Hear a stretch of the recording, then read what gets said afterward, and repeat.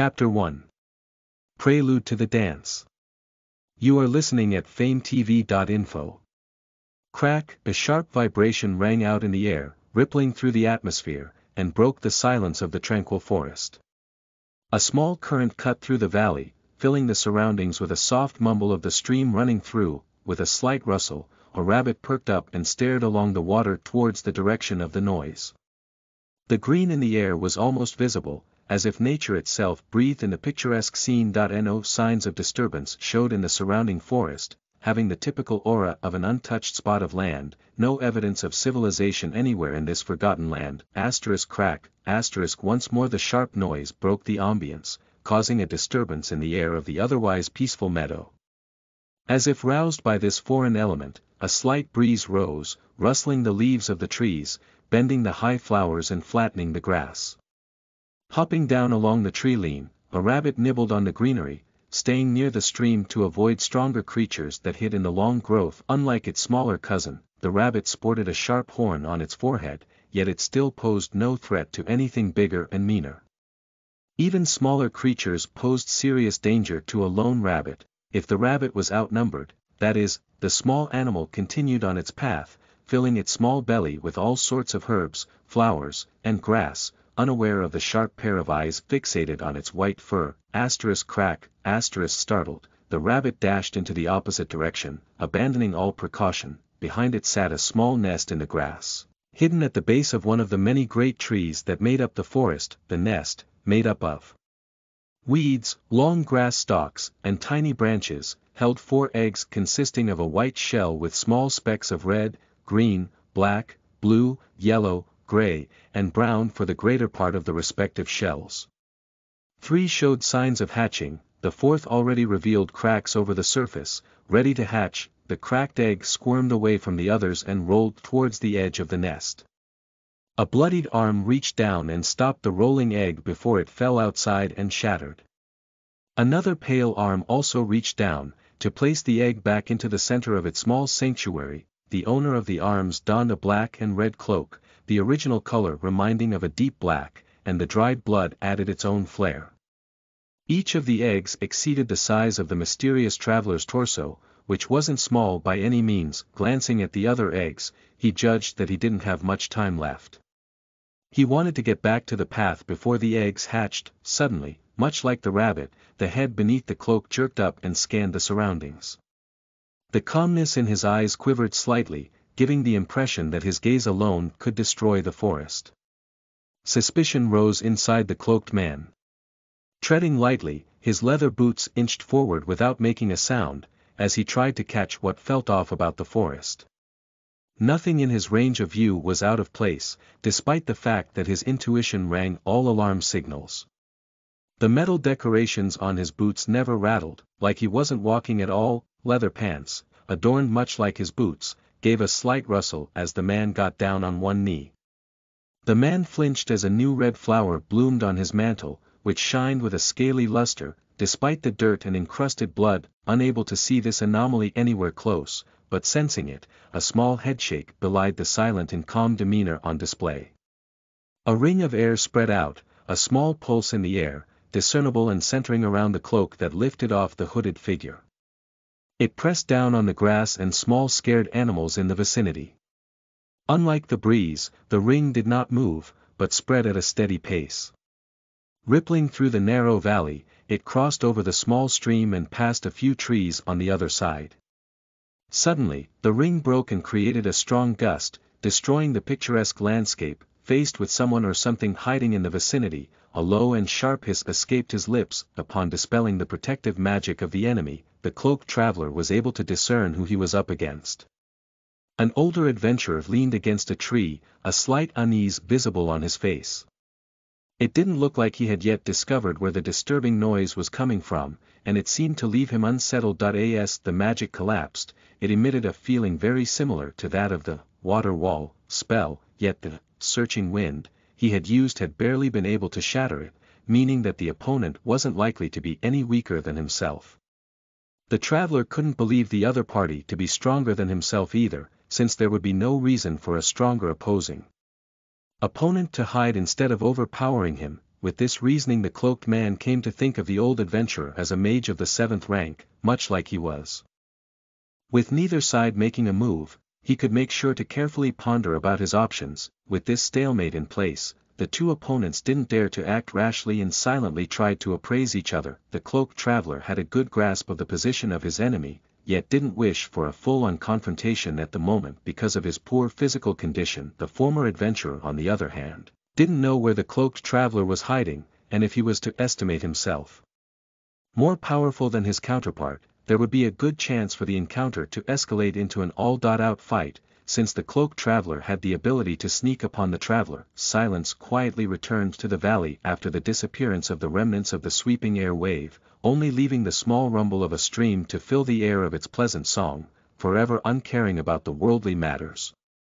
The old man shook his head once and mumbled to himself, before tensing up, concerned about the blind brawl to break out. The traveler steeled himself and took the initiative. "Who are you, and what are you doing here?" The inquiry cut sharply through the surrounding tension, swatting down the prospective assault the adventurer could have planned. Exhibiting strength by putting up a ruthless front was necessary, or the enemy might consider simply taking him out. Without giving the old man a chance to answer, he continued, maintaining his previous haughty behavior, "Never mind, I don't want to deal with you. Leave, you're not allowed to be here. Leave and live, or force me to cross this brook and make sure that you won't ever tell anyone about this place." The traveler emphasized the two sole choices the adventurer had, making him pick between a brutal fight against a likely stronger foe and a safe departure. His voice didn't carry any violence, only reason and confidence. The vibrant proof that he was able to do exactly as he had stated was floating in the wind. To the aged man waiting for his reply, the cloaked man stared at him in silence. As the adventurer was fleeing the scene, the traveler scowled and looked at the retreating back. He had carelessly let an important piece of information slip by. The fact that a powerful being didn't want anyone to remain in the area, that therefore there might be something important in this place, important enough for that very being to ignore its own injuries and fight against anyone brave enough to challenge him upon encounter, and forbidding that trespasser from revealing his experience to others. While this was not the only possibility, the prospect of a treasure or a rare cultivation resource would be enough for most adventurers to consider.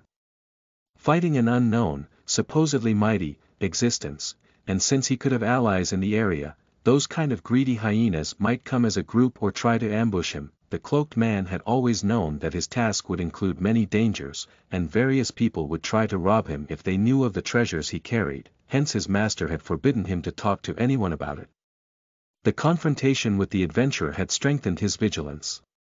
Even if his mission was almost over, an accident at the last second would still ruin everything he worked hard for, and thus betray the trust his master placed in him. Thinking about that unfortunate meeting, he regretted letting the adventurer get away. His duty included the prevention of any information leak, no matter how small, and albeit the old fellow hadn't seen anything and was unlikely to tell anyone about what he had encountered earlier, he still represented a potential witness, and therefore a threat that in his prime condition the cloaked traveler would have taken care of an enemy, mage or not, immediately. But the repeated fights had severely affected his mana reserves, and the additional bruises and cuts all over his body were impeding his ability to battle, so avoiding a clash appeared as the right choice given his circumstances. Nonetheless, the activities of the cloaked man were bound to cause a commotion. The systematic elimination of the surrounding beasts and monsters couldn't go unnoticed, yet he hoped that he had traveled deep enough into the wilderness to avert the nearby kingdoms, or worse, the guilds, attention. He was supposed to prevent those two powers from creating a subjugation party, as it could result in the discovery of this place, along with its secrets. Fortunately, the consequences resulting from his task would take many years to manifest themselves. Passerbys wouldn't be able to discover what exactly the cloaked traveler had left behind him for a long time, and even that elf from before would not be able to find this location again if he were to only pass through the area. But unfortunately the paranoid traveler didn't believe their meeting to be a coincidence. Waiting for the old adventurer to return with a party made of others from his kind to rob him, he kept a vigilant guard on his treasures, closely observing the forest. The wind gently rose again, rustling through the leaves and adding new tones to the creek's song, filling the air between the trees with an intricate melody, relaxing more and more with each additional minute. the initially tensed pose of the cloaked man gradually loosened. Sweeping the surroundings a last time by pouring his mana into the breeze, he confirmed that there truly was no one left in the area. The encounter might have been fortuitous and held no meaning. After all, the cloaked man settled down once again near the nest, looking over the eggs within. While the first egg already had some scales shining through the cracks, the other three also had their first fractures forming. As the role he played in this mission neared its end, he left some slabs of meat, the first meal for the future alpha of the pack. He didn't bother separating the pile, as the fight over meat would prove as an excellent training exercise and lesson. Everything had to be taken through conquest. And if one of the inhabitants of the eggs would be gluttonous enough to tear through all of the meat, that would simply be proof of strength and not a problem for the traveler. Checking one last time for dangerous entities in the valley, he set off to return to his home and master, looking forward to the future. If any of the young ones survived, they would become strong. If they died, it would be because they had been weak. The race his master belonged to did not place special importance on caring about their offspring, and his relation with this race came only from his father/s side. Still, he incurred many injuries to take care of the task that his master had given him, as he cleared the valley, the mountain, and even a bit of the forest around them for any beast stronger than rank 5, and everything above rank 3 in the valley. He wasn't weak, and even arrived at the lower limit of the 8th rank, but fighting against hordes of monsters still took a lot out of him, and he planned to slow down on the return trip to recover his injuries. And at the end of the day, the appreciation of his master still outweighed any hardship. Reminiscing for a moment, he missed his moment to make a swift exit and saw the first eggshell break apart. A small, scaled body, with deep black scales that shifted into a vermilion red tip made up the main part of the body. Stunned at the sight of a member belonging to the same race as his master, he lingered for a moment longer, hesitating for a second. Certainly, at the moment this small scaly creature represented the weakest living being in this valley, but he knew its heritage. This assessment would change very rapidly. If they managed to survive and avoid being preyed upon. Still lost in thought, he watched the scaly little hatchling sniff the breeze with its nose held high and eyes still closed.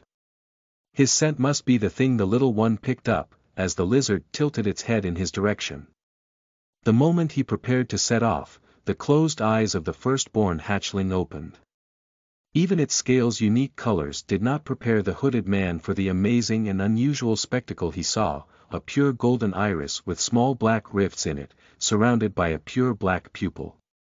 As the iris started to get used to the light, the other eggs also started cracking apart, but at this point in time, no one remained in the vicinity. Listen to the full novel at FameTV.info, direct link in the description.